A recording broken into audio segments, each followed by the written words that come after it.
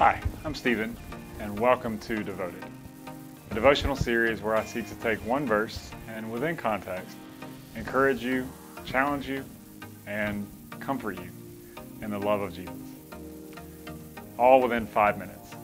Today's verse is Psalm 27, verse 1, and David writes, through the inspiration of the Holy Spirit, "The Lord is my light and my salvation. Whom shall I fear? The Lord is the stronghold of my life. Of whom shall I be afraid?" I have some fears in my life. One of my biggest fears is heights. I'm really afraid of being up in high places, and maybe you have a fear like that. Maybe your fears are a little different. But if we kind of nail down what my fear actually is, it's not as much just being up in heights, even though that does cause a lot of fear. It's more the idea of falling. I don't enjoy that, and the thought of it terrifies me.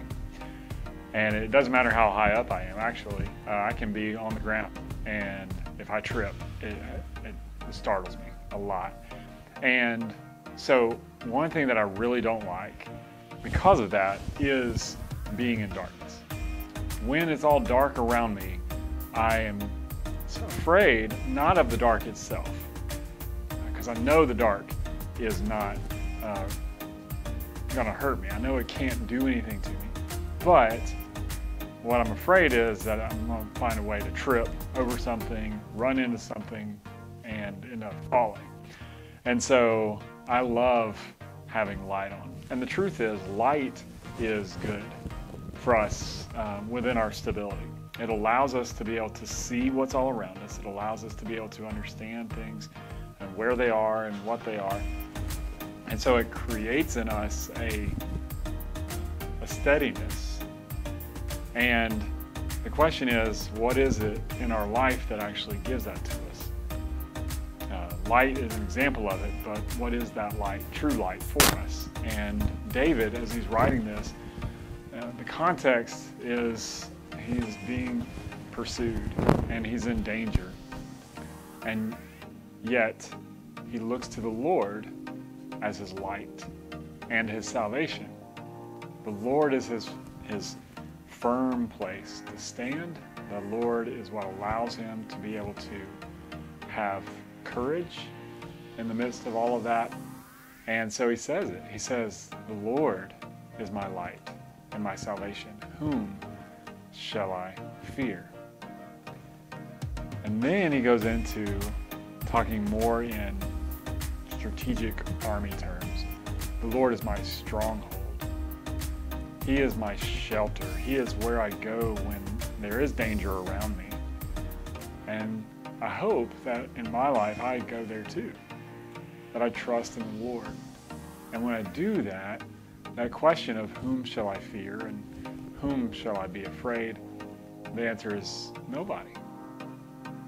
Nobody. I was listening to a song earlier this week, and it said, "My fears are afraid of you." The things that I'm afraid of in this world cannot compare to the light of God. And so I need to trust in him.